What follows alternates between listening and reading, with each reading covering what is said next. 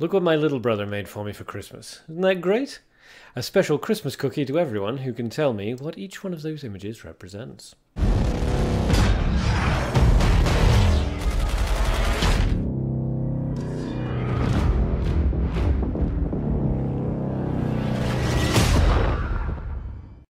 Hello Tube Dwellers and Merry Christmas. I'm the Arcadean and this is Mabinogi Duel. A short episode for everyone today, as I'm assuming that most of you are still recovering from Christmas celebrations, and for those of you who don't celebrate Christmas, well, please bear with the rest of us. So, we'll just have one fight today, I think, and it's going to be with a very silly little Christmassy themed deck. As you can see, one of the cards is, in fact, yes, Gift Stocking. A card I don't advise anyone to ever use in any situation at any time, but hey, it's Christmas. So we'll take a look at the deck very, very quickly. First of all, we have the leopard. Now, not very Christmassy, I'm aware, but it does have 4 legs, and it's the closest I could get to a reindeer. So, leopard. Just imagine him pulling Santa's sleigh. It's fine, it's fine. Next is the lie detector. If it comes up, there we go. Lie detector, because Santa knows when you've been good, and he knows when you've been bad. There's no lying to Santa. Next is penguin, because of course, wherever you think that Santa lives, North Pole, South Pole, Iceland, Finland, I'm not sure, no penguins in Finland, no penguins in most of the places I mentioned, but nevertheless, you think of snow, right? And when you think of snow, you also think of penguins. And adorable penguin is adorable, so penguin. Next is the Book of Knowledge, Santa's big Book of Knowledge. He knows everything after all. I hope everyone was good. And unless you needed the coal, of course, you know, fuel's expensive these days. Magic Missile. Again, not massively Christmassy, but it's magic. It's got magic right in the name, so come on. Magic Missile. Next is Imp, because Santa needs his little elves and pixies and things making those toys. I'm not entirely sure what the Imp is making, but somebody's going to have a good Christmas. Then we have Lady Cher. Again, not herself very Christmassy, but look at that art. Isn't that nice? That is nice art. And it's Lady Cher, and I got a soft spot for all the shares. Up next is Heavy Offering. Really, just because it's got the word offering in the name, that's close enough to a present, right? I mean, I'm not sure who'd want Calamus as a gift, but it's the thought that counts, even if the thought is vaguely psychotic. Then, of course, the Gift Stocking. When destroyed, increases the HP of the creature with the lowest HP by between 1 and 7. I'm not sure why you'd ever need this, but it is the most Christmassy card I own, so it's in the deck. Then we have Flame Emission, because if you squint and close your eyes a little bit and peer at it, it kind of looks like a Christmas cracker. Kind of looks like the guy's pulling just a really big Christmas cracker, right? It's not just me, right? Flame Emission. And Automata Turk, because again, making of the presents, making of the gifts, and yeah, I can see Santa using Automata Turk, right? He looks, I mean, that would make sense as a kind of an overseer for the presents factory, I think. And finally, we have Witch Xena, because Santa won't come unless you're asleep, and Xena's here to help with that. So that's the sort of kind of Christmassy deck. It's not supposed to be used in seriousness. I mean, it's fine. It's perfectly okay. It would get you into gold without any difficulty, but I wouldn't advise trying to take it into the top 10. This is just for a little bit of fun. That being said, let's dive into our first and only fight of the day and see exactly how well it does. Okay, first fight against Balkenbieger, I think. Apologies if I got your name wrong. Using the Sarah hero, which is nice to see. Mana, Nature, and Dark, with 1 mutant it looks like. So, we will open up with the penguin, because nobody expects the penguin. And let's see what she does. I assume she's going to answer with a defensive creature of her own, an elf, or a hyena king, or something like that. But that's okay, because the elf, not the elf, or the hyena king, the penguin can take a lot of damage. And, okay, so it's an elf. That makes sense. We'll use the Book of Knowledge. That gets us up to being able to level up to 2. Now, between the elf and the penguin will always lose that fight, unfortunately, but it does take the elf a while to punch through the penguin's defense and HP value, so we're actually okay. All right, so she discards into Nature, which means we've got a Cocoon Trap or Ambush Vine or Hidden Spider. Could be anything, really. There's no anticipating with this deck so far. Poisonous Spear. Wow. Okay. I don't see that, and that kills our Penguin off a little earlier than we were expecting, which is unfortunate, but so it goes. Now, if it's an Ambush Vine, we need to be aware of that as a possibility, but we can bait that out with a Turk because he doesn't care. And it is an Ambush Vine. Okay, so Turk doesn't care because Turk's purpose is not to hit the hero. Turk's purpose is to flood the field. Now, I think we'll block the Elf off with our Leopard, because this feels like a chip damage deck to me, and best way of preventing that from doing what it wants to do is just to block all incoming damage in the early game.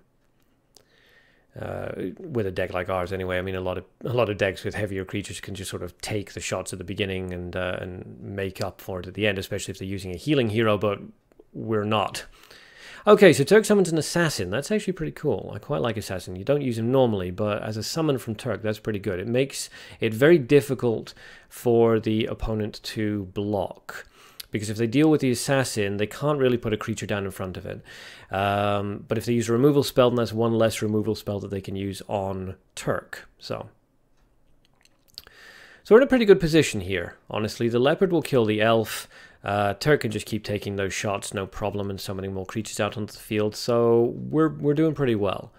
And she's thinking about it.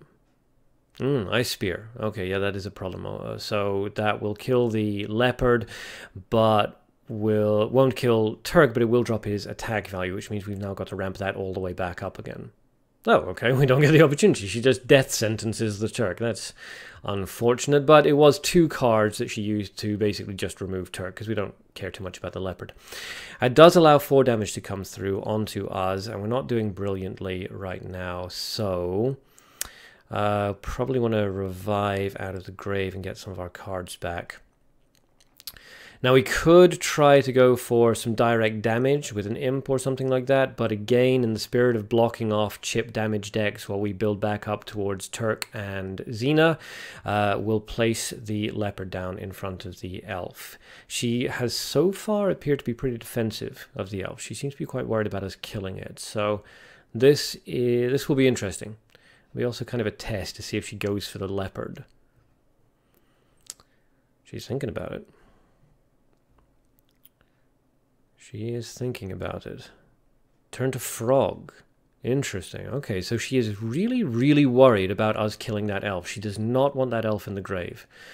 So this could be some sort of buff deck. Keep the small creatures out onto the field until you're ready to buff them up, and then go for it. But normally for a buff deck, you'd expect to see gold or light. I'm not honestly sure of any buffs beyond the Phantom of the Wolf in nature, or mana, or dark. So, because the blocking didn't work, we've played the Imp. Let's see how she deals with that. She deals with it with a Vampire, which is pretty effective. But we can take care of that entire row with a Flame Emission and a Magic Missile onto the Vampire. So, if we discard the Gift Stocking, sorry, that's going in the grave. We'll throw out the Flame Emission.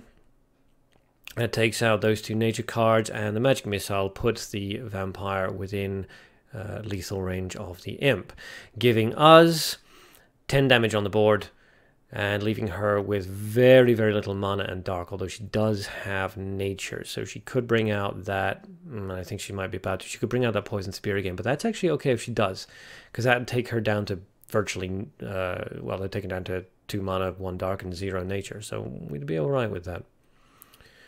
And there's a Poison Spear. Okay, good, good. It's unfortunate that we lose that 10 damage. That would have been really nice.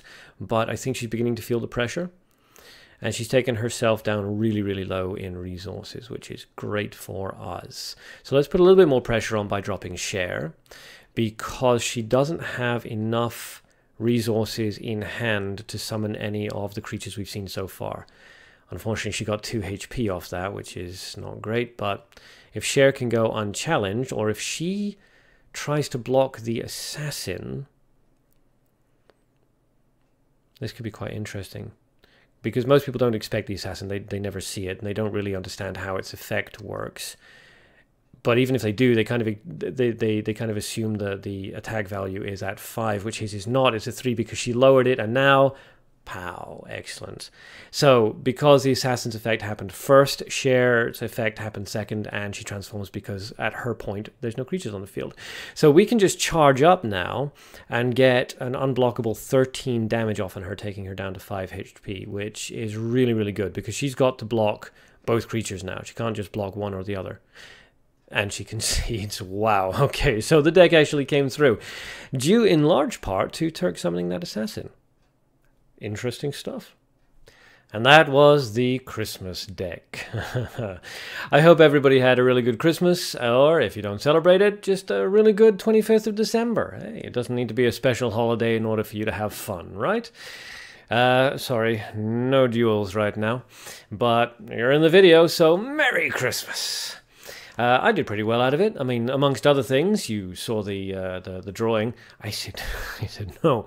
You saw the drawing that my little brother did, which was fantastic. And again, I know you're watching, Mikey, so thank you. I really, really love it. But amongst, along with that and amongst other things, I also got a green screen. So expect to see me having some fun with that in coming videos. Aha. So yes, as far as the deck goes, as always, if you would for some reason like to try it out yourself, there's the share code up in the top right hand corner of the screen. Copy it into your game, and if you do decide to run it, let me know how it goes. Pretty interested to see what other people do with it. So, that's it from me. Thank you to everybody for watching, and a special thank you to everyone who subscribed so far. Until next time, have fun, and good luck.